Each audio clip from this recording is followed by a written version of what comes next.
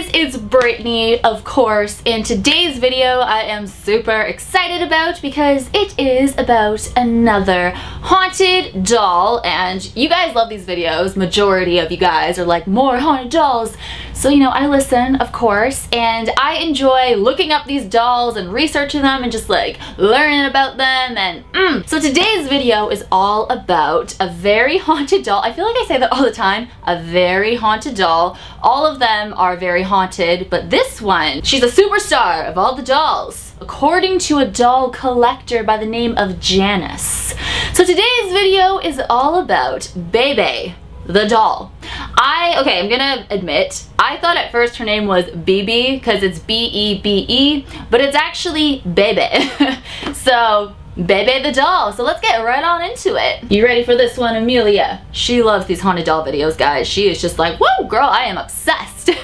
So, Bebe. She is a porcelain doll with red hair and blue eyes, and she's always been a favorite to doll collectors since 1976. There is one doll collector by the name of Janice, and Janice has over 25 haunted dolls. But she says that Bebe is the most realist haunted doll. She believed that Bebe would be the star attraction and she would show the entire world what a haunted doll is all about. So when she first came into Janice's home, the whole atmosphere in her house was different. Very mixed emotions. Janice would often feel as if somebody was watching her. She would turn around. Well, obviously Amelia's there, but nobody would be there. She would often get chills going down her spine and just always felt like somebody was watching her. A very eerie feeling inside her house. Janice would hear doors slamming in her house as if somebody was mad.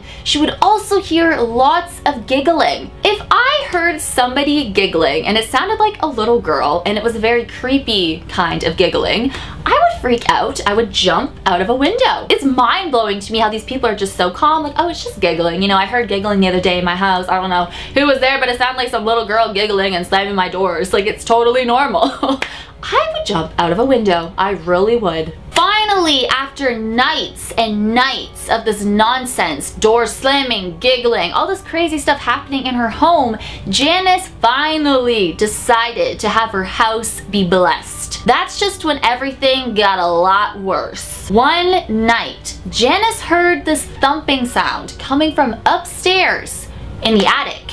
So she decided to go up to the attic and investigate. When she got up there, she started feeling like she couldn't breathe. She actually felt like she was being suffocated. She saw this man, this very tall man, appear in front of her out of nowhere. He started whispering to her in this very sinister voice. She couldn't understand what he was saying. So as she's looking at this man just whispering to her in this very sinister voice, she then hears the sound of a little girl screaming her head off from behind the door. The man finally leaves, and all Janice sees is the body, the dead body of a little girl laying on the floor, and in her hands is Bebe the doll. Is this little girl the spirit that is inside Bebe the doll? And was she murdered? Because who is this huge tall man who talks in the sinister whisper to Janice? Who is this man? Is that the man who killed the little girl? Is she the one in the doll?